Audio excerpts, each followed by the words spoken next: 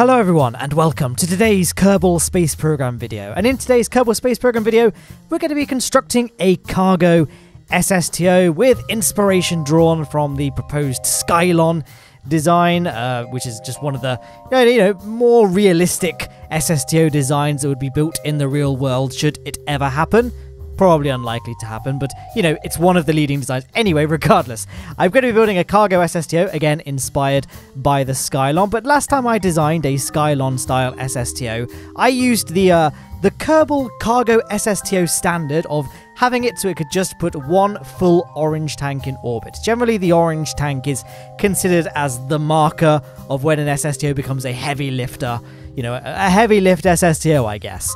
So I thought, what about trying to make it a super heavy Skylon? And by this I mean it cannot just put one full orange tank into orbit, but rather it can put two and a little bit more full orange tanks into orbit, whilst still retaining the sleek Skylon aesthetics. That was the challenge I proposed in this video, and that's what we're going to be doing, I guess, in this video. Now, a super heavy lift launch vehicle is an actual term used in aerospace and all that, so for those that don't know, it's quite an interesting topic really, space, as I'm sure most of you are probably aware if you play this video game, come to think of it. But anyway, a super heavy lift launch vehicle, for those that don't know, is a rocket, or anything I suppose, capable of carrying more than 50 tons of payload into low Earth orbit. And what's interesting is that there's only one that actually exists at the moment, and it's never flown and has never been planned to fly, technically. It's the Falcon Heavy. It's the only rocket that exists at the moment, that's in use at least, that can actually put a 50-ton plus payload into low Earth orbit. The reason I say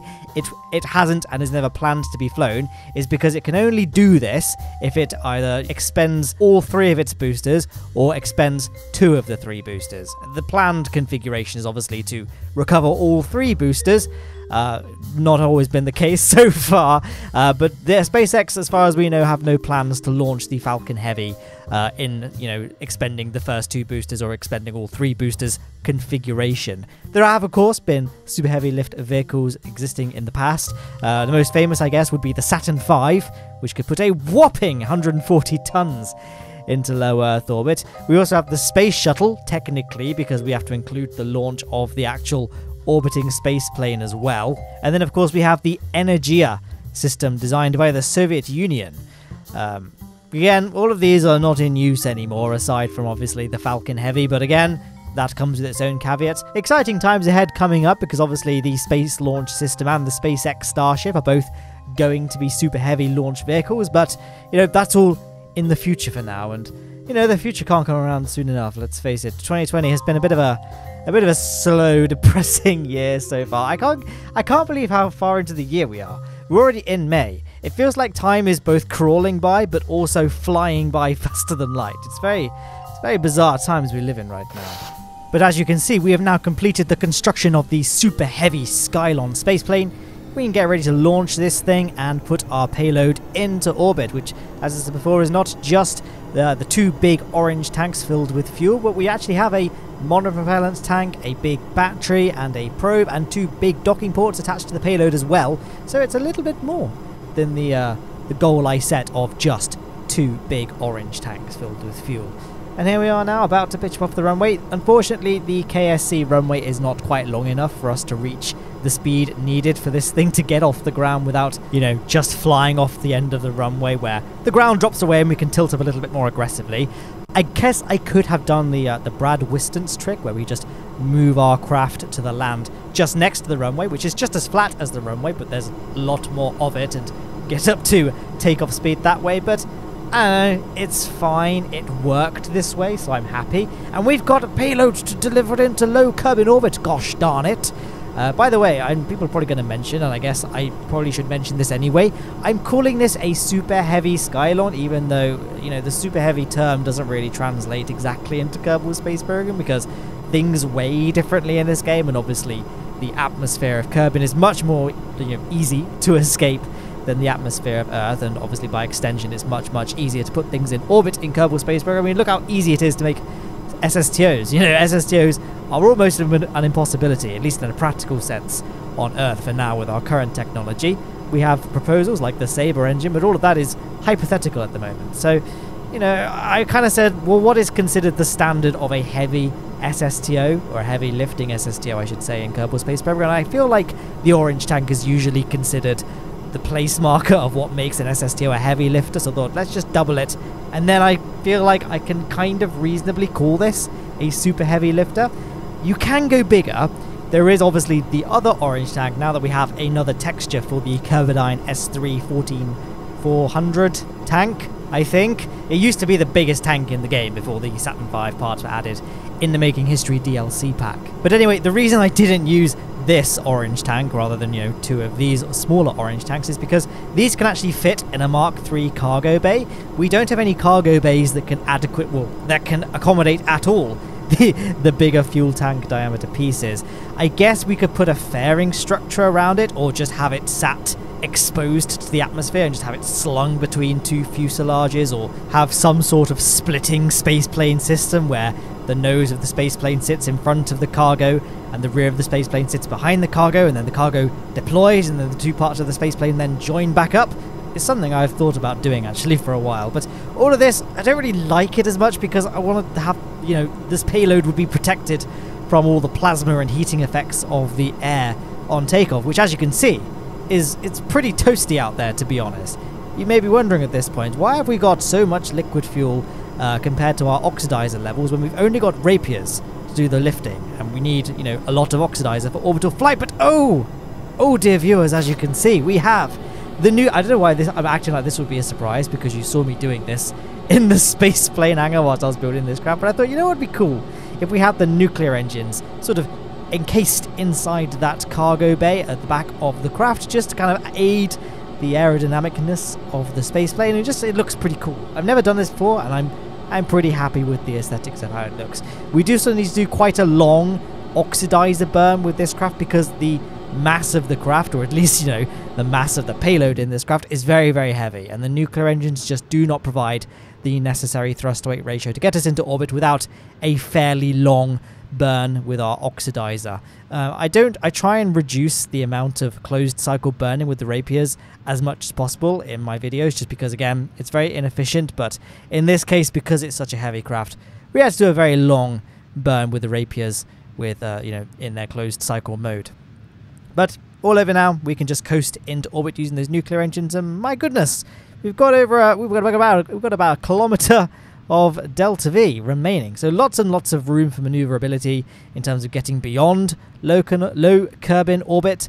You know, we could always go to Minmus and drop the payload off. We can't really circularize at Minmus very well, but you know, we can go many places is what I'm trying to get at here, especially with, you know, a lot of cargo SSTOs don't need to carry the immense mass of two orange fuel tanks. So, you know, if you're just putting a space lab into orbit or something like that, you probably have a lot more delta V than what we have in this particular mission here. So we're going to go ahead and circularize and get ready to deploy the payload.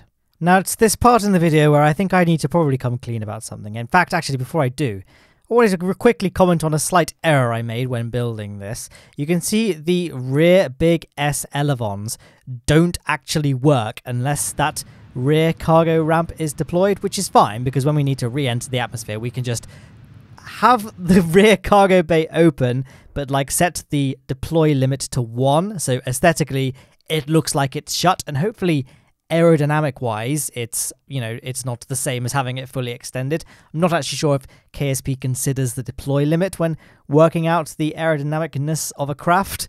Hopefully it does, but I'm not quite sure. So that's one thing that kind of could have been improved with the design of this ship. Maybe there's another thing that needed improving here, because I'm not sure what happened, but I couldn't get the payload clear of the SSTO. Like, they're separated, and it hasn't just redocked using that posterior docking port. And, you know, the RCS thrusters, I couldn't seem to, I don't know if it was stuck to something or what, so I just sort of cheated and used time warp so the vessels would just pass through each other.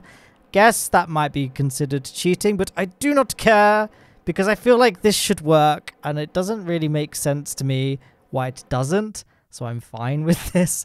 And there is the payload there. And this is now the part where I said I was going to come clean about something. I had bigger plans for this mission than what they eventually transpired to be. I wanted to then land the spaceplane back at the runway, we can refuel it, and then put another payload inside the cargo bay and launch another thing and dock it to that orange tank that we just put in, or the double orange tank to be more precise, and make like a little space station using this SSTO. But things went wrong on the re-entry, where literally, and I do not know why, I asked a few of my KSP YouTuber friends, and none of us could figure out why this was happening. The elevons of the craft just suddenly stopped doing what I wanted them to do. Like, they would only ever pitch down. Like, pressing S on my keyboard would make them pitch down, and pressing W on my keyboard would make them pitch down. There was nothing I could seem to do. I literally tried everything.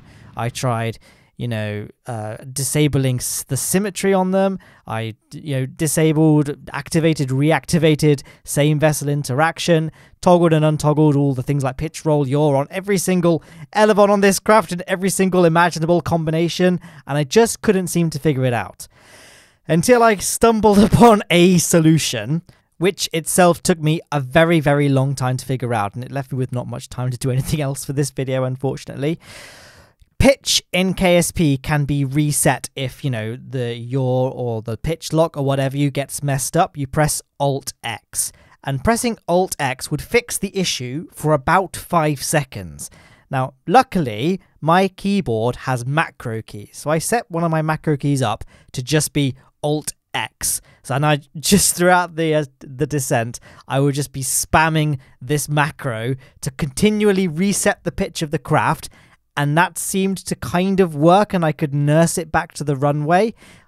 I don't know why this happened. I tried, like I say, I tried everything. I tried resetting the save. I tried loading another save and then importing the quick save into that, and I just couldn't seem to get anything to work. So this is my solution. I don't know why this craft is seemingly cursed. Is it because the rear elevons are in a cargo bay? But I feel like that shouldn't matter because all of the elevons did this. So I don't know why this happened. I am tempted to not even bother putting this thing in the description because of the problems with the rear elevons not working when they're in that cargo bay. This glitch, I don't know why it was happening. I don't know. I feel like it's a very simple craft to build from the time-lapse, so I would just encourage you guys build this for yourself, and hopefully this glitch doesn't happen to the version that you build. I'm sorry, I have no idea. And also I noticed at this point that we were dropping a lot of speed very, very quickly whenever I didn't have the engines turned on, so I reckon having the cargo bay, even though the deploy limit is set to 1, having the cargo bay open is creating a lot of drag for this craft. I mean, we do also have a lot of air intakes, and I'm using the ramp air intakes for most of those rapiers, even though the aerospike would be better. Not the aerospike, the shock cone intake would be better. I just preferred the way it looked with the ramp intakes, and that is literally the reason.